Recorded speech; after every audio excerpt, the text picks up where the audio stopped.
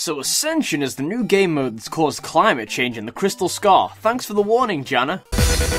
Personally, I think it's a lot of fun and I've picked it up the fastest out of all the temporary game modes, but that doesn't mean I'm saying it's the best. Let's weigh the good versus the bad, starting with the good. I'm guessing that you like Rift because of the anticipation, the build up to that big team fight at around 15 minutes. This kind of jumps the gun and shit kicks off in the first minute, there's fewer distractions than Dominion, so it's a bloodbath and it's a lot of fun. If you like Assassins, you're gonna have the time of your life. Talon, Zed, Kat, Akali, most of all the god himself, Kha'Zix. If you get this bastard ascended with evolved wings, you're basically gonna bounce around the whole fucking map like a Zack with a Swiss Army knife hitting everyone with your Q. It's fucking beautiful. Assassins have the easiest time in the world here because there's low vision and plenty of speed buffs to get around. And that's pretty much the good.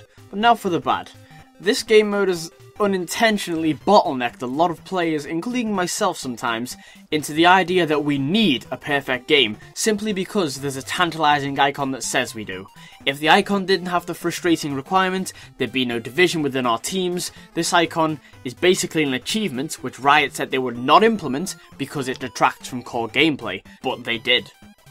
The problem is, if the enemy team gets ascended 4 minutes in, then you know you're not getting that icon, so some people say, "Oh, surrender at 15, I want the icon, so I might as well try again." On the other hand, you have people who are just playing it for fun, and they don't really care about the icon, or they already have it. So this splits your team into two halves, and it's very bad for the health of the game mode.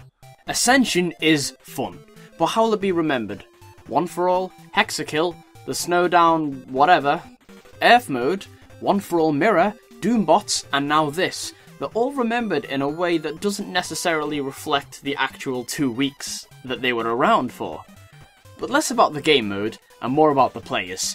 People who fucking pick Teemo on this map. My god, what is wrong with you?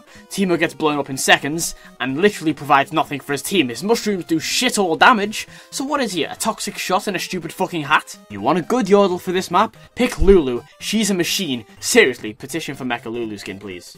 But to conclude, I love this game mode, I love Shurima, but that one icon is splitting the game mode in half. It's all XJ9's fault.